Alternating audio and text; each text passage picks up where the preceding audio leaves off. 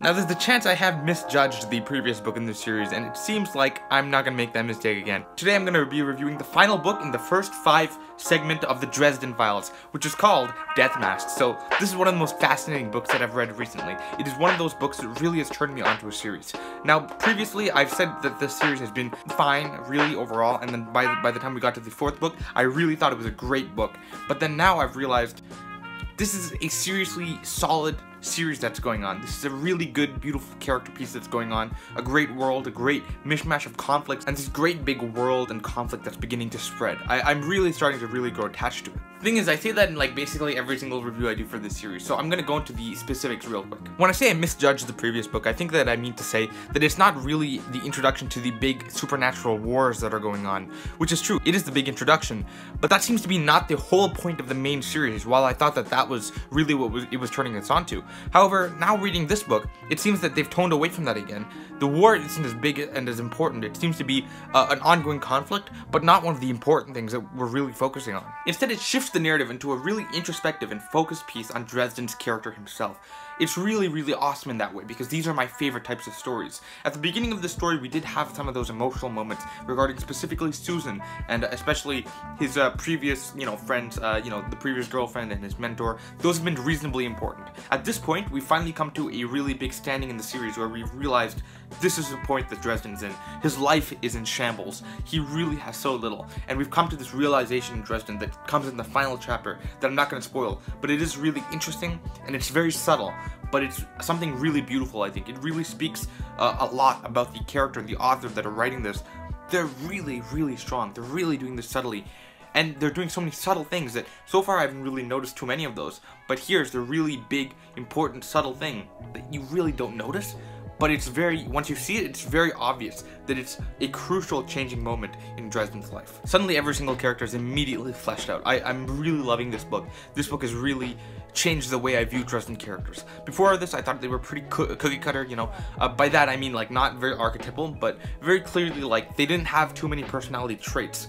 But now that their relationships between each other have grown to a point where I can really, really love them, it seems like each character is very, very original, not in their main archetype, but in their relationship with each other. And that is where the real beauty of Dresden blooms, I think. It's the relationship between the characters. There's so many awesome, original, very enthralling relationships that I'm seeing going on. And it's very interesting because to see that this is how much I would have normally expected in one book. But now I realize that to do this well, the amount of pages he had in the first book just couldn't have done this. This had to be done over the period of 5 books, and now that we've gotten to the final really low point, in the first low point in Dresden's career, we see this just influx of emotion and this influx of change happening. And that seems to be one of the clear motives throughout the entire series. The author, Butcher, he seems to be mentioning this quite a bit. Changes. Like that's a really important part of the story. And it suddenly, I realized this, changes the story. That is the entire series. The series is about things changing and how one can deal with that, how one can stay strong within that. And within this book, we get his first answer to the story, the first really grounded, philosophical answer where he finally comes to it subtly by the end. And just for that really hard, strong ending where Butcher really goes ahead and gives an answer, I'm immediately respecting the series a lot more. Of course, this is no 4 or 5 star book still, but I am thinking that this is really, really solid because there are those good things that I've really thought about, the introspective elements that are really coming forward. But then there's many bad elements that I'm not a huge fan of. The reason I say that for this book is that there's 2 different conflicts, and it seems very fragmented in that way. It's very well done to kind of try to stitch them together, but it's stitched together in such a way that the narratives kind of flow throughout each other. It's not very touching. They don't touch, they don't interact, the 2 conflicts. It's like if one of the conflicts were gone, the other would be totally the same.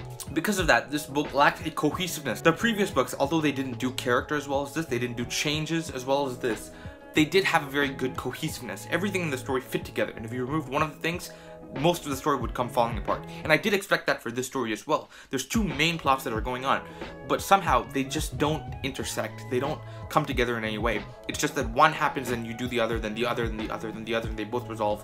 One resolves and then another resolves separately. They're both very separate stories. So yeah, that cohesive thing is kind of a problem. I think it's a little bit of a bummer. It does speak that, he was trying to put these 2 together, but these 2 plots had to be put into a book, and they were like very minor plots, I guess, reasonably minor, and they were just like kind of offbeat stories that he just wanted to weave them together just to make like a book out of them, and I can see that that's happening. Well, although the plot is kind of weird in that situation, the characters have grown exponentially. So what I'm really excited to see is if these characters continue to grow so well, and if the plot can be fixed and kind of like put together in a more cohesive and structural manner. And I think that would, I feel like that's where the series is going, and I'm very excited to see that.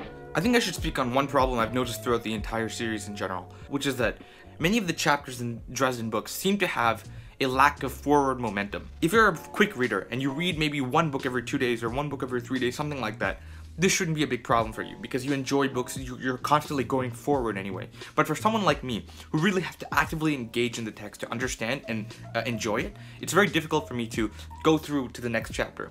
Now, where this isn't a problem is Game of Thrones. This is one of the things I talk about in that review, which is going to be airing eventually. Game of Thrones has a very strong forward momentum. Every chapter seems to make you want to push on to the next chapter just to see what happens, because it's not just a cliffhanger, but it really is. I'm so invested in what will happen. I'm so excited to see what will happen next that I push forward. Now, Dresden's don't have that. They really have a good, they end off on cliffhangers and then the next page begins on a strong, good joke or something like that, very exciting. But between those two, if I end and I put down the book, I have no intention of picking it up. It's very hard for me to sit down and pick up the next chapter as soon as I put down the previous chapter, because it feels like, okay, well, that's the end of the chapter. I'm good with that. Whereas if you put down, you can't really put down a Game of Thrones chapter after you've read it. You need to move on to the next one because of just how much the story pushes you forward. That's my best way of explaining it. And it's these kind of books that really make me, really enjoy it. This is the kind of stuff that's in Kingkiller, that's in my favorite series, right? They really make me want to push forward and read the next chapter. And if it doesn't have this, it's not particularly going to be my favorite series as far as I know right now. And I don't know if it'll change because it's one of those things that I feel like it's just a natural talent of the author to do this. But other than that illogical mess of a constructive criticism, that's pretty much all my review for today. It's very much like the fifth book, right? I can't really talk too much more about it, and I don't want to make this review short. I'm 100% not going to make it Peace Talks, but I'm hoping for Battleground. That seems like it's going to happen more likely than not. So if you want to see that, go ahead and subscribe. I'm going to be reviewing every single Dresden book in the series until Battleground's coming out. I'll be doing that as quick as I can, and I am kind of binging those at this moment. If you do want to see that, subscribe and like this video if you did enjoy this review. If you do enjoy my style, anything like that, I would really like to hear your comments in the comment section down below. Very much like to hear your thoughts on the review or on the book. Did you enjoy this book? Like, did you feel the same things that I did about the forward momentum thing? I'm very curious about that. Other than that, if you do want to see what books I'm reading right now, where I am right now in the Dresden books, or what books I'm reading right now, you can go look in the description, and I have linked to my Goodreads, so go ahead and follow that if you'd like. Thank you guys so much for watching, and I will see you in the next video. Goodbye.